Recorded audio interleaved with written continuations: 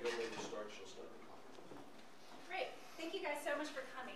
We are Team Legatto. Let me just quickly introduce some of our team members. My name is Sophia Lorem. This is Greg Taylor. This is Chome Gao. And then this is Roman Torres. And we're here to present to you about our company.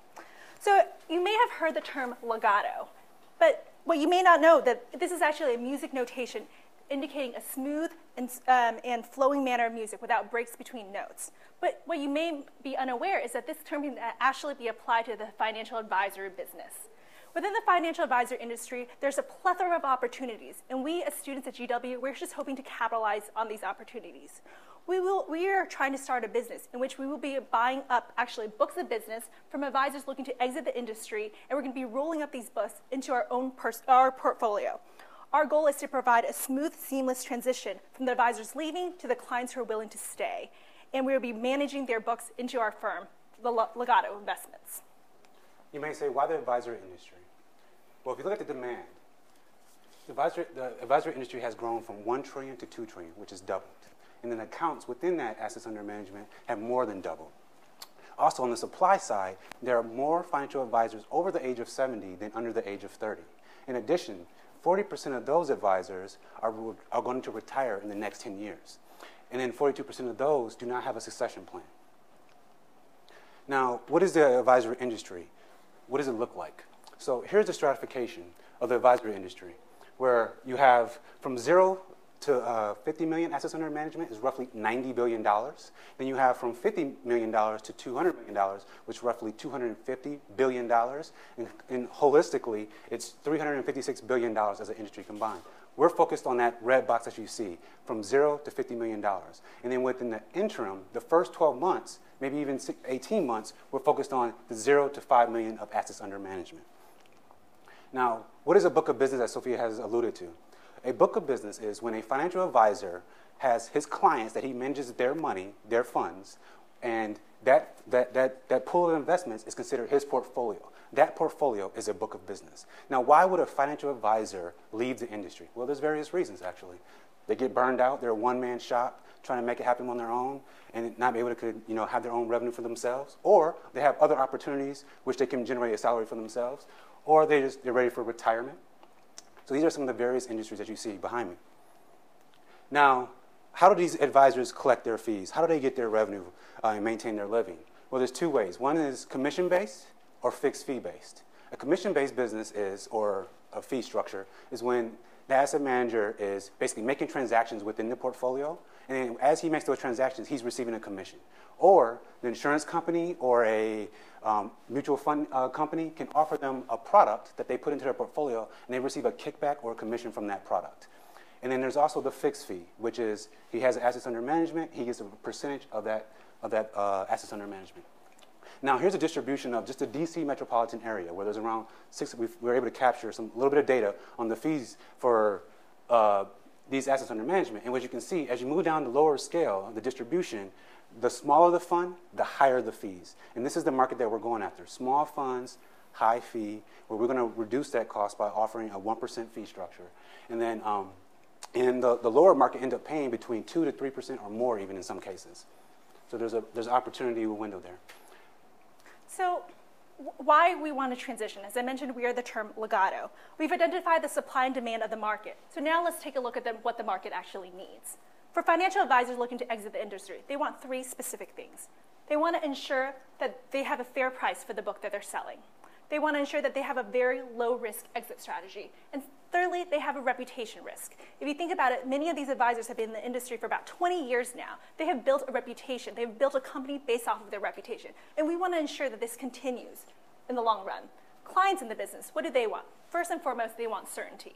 They want certainty of their investments. They want certainty that their advisors that's going to be acquiring their books are trustworthy. And finally, they want minimal disruptions. And we have a plan in which we'll be partner with these investors to these exiting advisors to ensure that we have a continuous plan.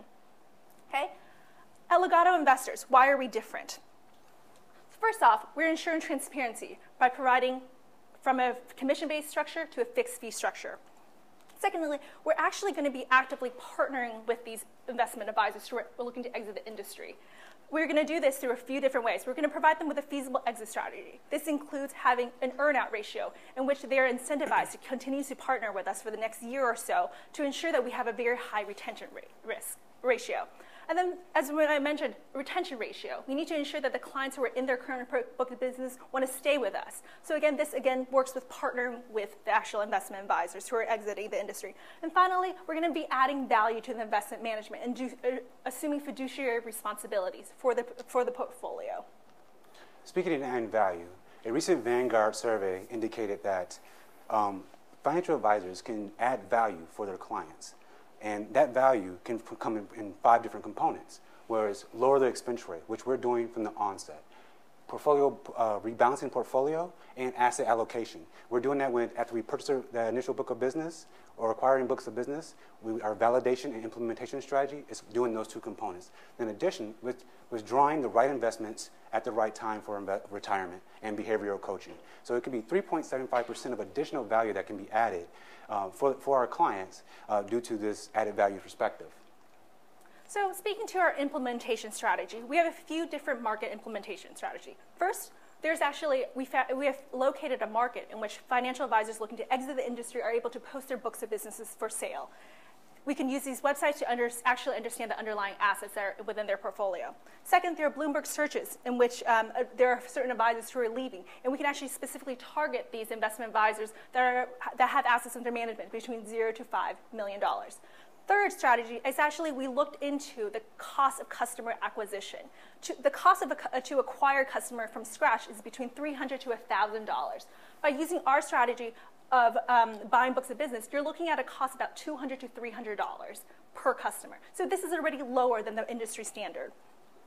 So we're going to do this through a few different means. We're going to have to perform a very thorough due diligence of the assets under management.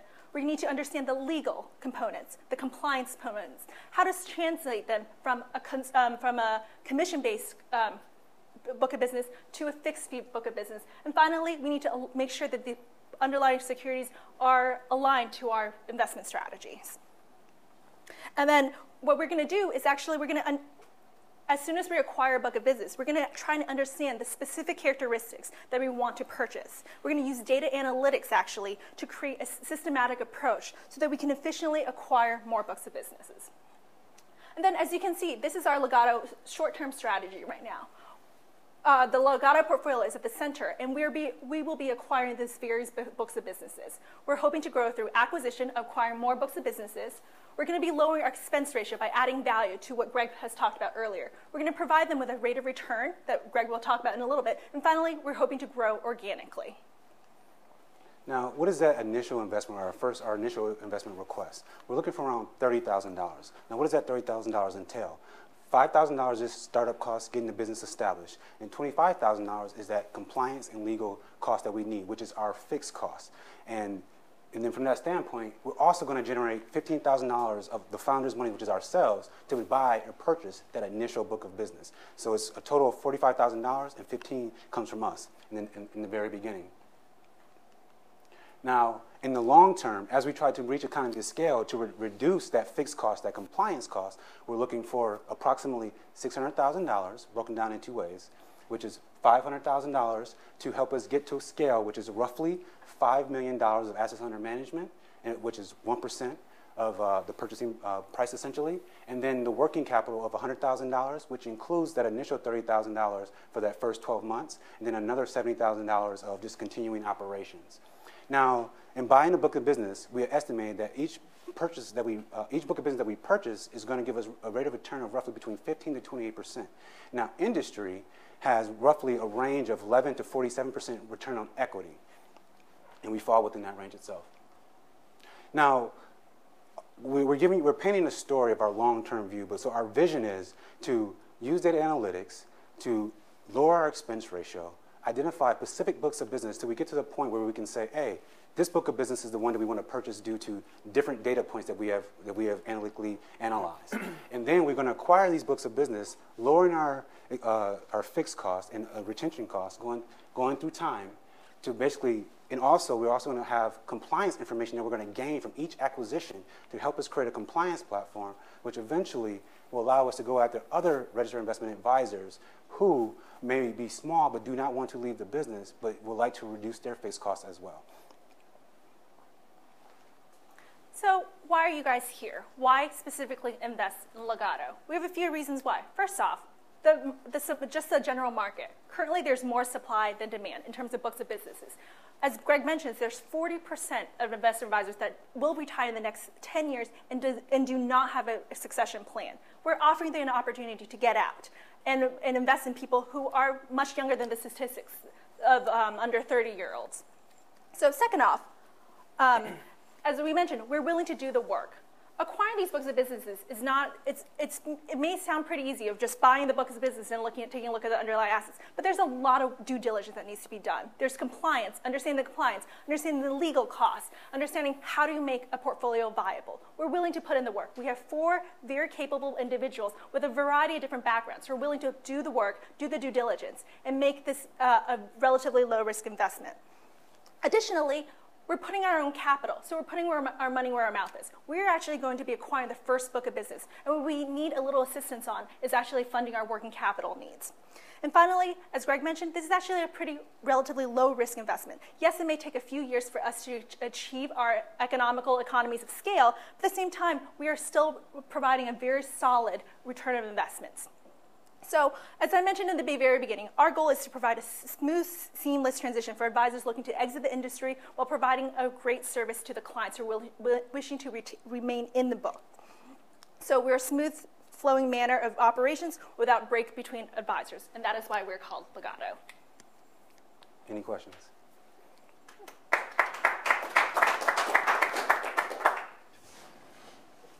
So Yes, sir. It looks like your strategy is basically acquiring these small guys. So who on your team has due diligence experience? Yes. So we are planning on outsourcing some of the compliance-related experience, but like my personal experience is I'm a CPA as well as I'm a project manager. So a lot of these fall into my probably purview in terms of expertise. Yes, sir. So I've been a registered investment advisor for 20 years. Okay. All right, Good. so I have a couple questions for you. Who's going to be your broker-dealer? Yeah. Well, we're going to probably have like Fidelity or like we have to 'cause identify so specific the book. thing is, broker. when because my firm, we buy practices in healthcare, but not so much in investments, because when you're dealing with broker-dealers, right? If you're at the insurance broker-dealers, the New York Lifes, the Mass Mutual stuff, they're controlling those books, right? Yep. And then if you go to UBS or you go on so the only market to really go get books easily is the independent RIAs, right? Correct. Yep. And who then mostly are fee-based anyway. So the costs, most of them are doing fee-based now. Well, 90%. Because, I mean, the independent RIAs, who are the easiest ones to purchase, they're in the sweet spot for you, right? As far as wanting to get out of the business. It's funny, I was just telling him earlier, the demographic problems that the insurance and investment have as far as age of people. So I'm just concerned for you in that there's not a savings, it's just a matter of people wanting to get out, because the independent RIAs are the easiest ones to go after. Because I've advised CPAs that want to get into wealth management, what they do. So the independent RIAs are the ones to go after. There's not so much a savings, and they're going to be the cleanest books for you to go after, because they're not generally going to have a lot of annuities and other stuff in there that make it a little more difficult, because the other broker-dealers have been pushing annuities and all that other product, and the books kind of get contaminated, for lack of a better word. Right? Yeah, and then when they push those products in there, it also creates higher fees because it's most likely commission-based.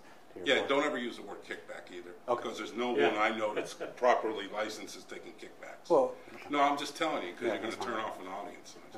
Thank you. Thank you for that feedback. So what's the average assets per investor in your model? The average assets per investor. The per customer client to the independent advisor. What's the average assets in your model? Yeah, well, it differs between. Well, if you're in that small marketplace, it's going to be under 100, right? Because they're not at the lowest fee schedule to begin with. Yeah. Well, you said it's cheaper to acquire customers by by buying books Correct. than it is going out and getting them. And you stated that it was like $200,000 to $300,000, $200 to $300 Correct. versus 200 to 1,000. But Yep. that would have to presume then that it's have you assumed an average asset Yeah. per I think client in that $50 million average book that you're buying? So I think we're going to be acquiring close to like a $10 million book. Costs about $10,000 initially. So you're looking at about $250, and that's how we're getting our $200 to $300 per client acquisition. Whereas if you look at a lot of the industry standards, the cost of buying a new client or acquiring a client from scratch is going to cost about $300 to $1,000. But again, this $300 also includes a lot of robo-advisors. So if you're offering a personal one-on-one service, you're looking at closer to the $800 range. So that's why we're attracting this underserved market essentially. And so did you just say that the average price for the it'll be a $10 million book and you'll pay $10,000 for it? Yes, that would be like the And so the size. seller's going to get all excited about that? The seller of the book? Yes. I mean, He's only making 1%. Yeah, he's only making 1%. At best, Well, and that's before his fees. And that's- I mean, it's before his record-keeping fees and everything. Because typically, right, if you go to your wealth managers, they're charging you between 1% and 1.5%, depending on the size of the account. Some might go as low as 75 basis points. So 1% is $100,000. Of 10 million, yeah. well, it's $10,000 for $1 million, then going forward just 1%. But Yeah, but his profit on that might be 50,000. So I don't know if he takes just 10,000. Is he taking just 10,000 for? Well, I mean, he might 10 ask for a million? premium depending on how much he's making. But he's also the smaller the books, they're having higher than 1%. They have. I mean, just looking at our data. Well, the smaller books, they're getting like a smaller account. They're making 1.5 points. Yeah, right? well, according to our data, 2 to 3%. Yeah, it depends. It I depends mean, on because the of situation. fee disclosure and stuff, and then you also got to factor in how much is in retirement accounts, and so how much could you have problems if the DOL rule comes through? Now, that could be incentive for guys to get rid of the book as the That's- DOL. That's actually what That's why Fiduciary we're seeing a lot of responsibility, supply in the market. But So that, So did you mean before to say $100,000? yes, I'm sorry. Yes. Yeah. Okay. And so with that, do you have any information on the stickiness of the book, the clients behind the book after the registered advisor disappears? We Reputation ratio. we do have some retention ratio assumptions. Yeah, so even if we did several calculations, we did a best case scenario and a worst case scenario. Even if we have an 85% retention ratio, we can we can break even on that book specifically, that single book, within 3 years. Now, if it's a worst case scenario where there's culture shock or the book blows up or whatever, and there's a 50% retention ratio, then obviously that rate of return is going to be dragged out where you get that initial investment over like 7 years. So the point is, as Sophia's been indicating, working with that investment advisor, onboarding those clients with us, so we can have that higher retention ratio. And then that's where that data analytics comes in as well. For every additional book that we purchase, we're going to have more and more data on the clients. Then hopefully to the point where we can just say, hey, we don't want that book because it doesn't have these specific checklists that we want. And then we can more systematically purchase Like books. market growth, it depends what the market does to help Yeah. their whole Also- structure. Also, the price of the books is tied to the retention ratio, to the overall What retention ratio. percent of the deal is earnout? Yeah, so if What percent is earnout? let's use a $1 million book, $10,000 just for easy math, 1%. If the retention ratio is 85%, we don't have to pay for the 15% that leaves. It's the earnout is that we're going to pay that. Are you paying 100% of the consideration on earnout? No, we only pay the percent that stays.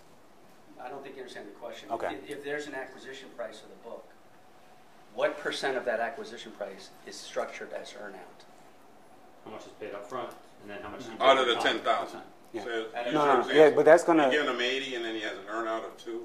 Yeah, so it's going to be on a. We're not going to like give them all the money up front. We're going to earn it out on a continuous basis, quarterly through time. Get it from anything? Yeah, well, he would get like 25% of it until we get out of it, until he gets his complete money due, and then we have the retention ratio what it should be, because people are not going to just leave all at once. I mean, if they leave, it'll be as they're going through time. But if they So how stay, long's that earnout, though? Is it well, a we're doing year, it. is We're doing it yeah, 2 we're doing a years? year earnout. Yes. 1 year earnout? Yes. So get 50% up front and 50% at the end? Well, we're going to look for 25% in the front going every quarter. Yeah. Who else is out buying these? If it's the independent RIAs, who else is out buying You these know, things? it's not, it's more, there's more acquisitions like in the health insurance books or the life insurance books. than there are on the investment side, because it's a trickier thing dealing with BDs and broker dealers and everything. You know, so and the factor is really getting about. So the larger ones, right? People that have the larger, which they're the market they're not going after. Oh yeah. It's actually it's a more expensive, but it's easier because the accounts are bigger. And so if you have them sticking around, you know, you got accounts that are all, you know, some of the higher end RAs have $1 million thresholds, right, before they take you on. So yeah, we're targeting these very small clients because there isn't really, of course there are people who are looking to acquire their books, but we're specifically targeting them because they're probably within our costs, honestly, that we can acquire them easily, but also we're willing to do the work. A lot of the big, oh, okay. I mean, yeah. Thank you. Yeah. Thank you for your questions, everyone. Thank you.